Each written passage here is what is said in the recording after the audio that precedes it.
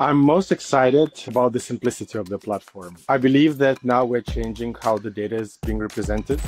And we're incorporating the new features like feeds, where the data will be surfaced from different content types and very specific to the user preferences.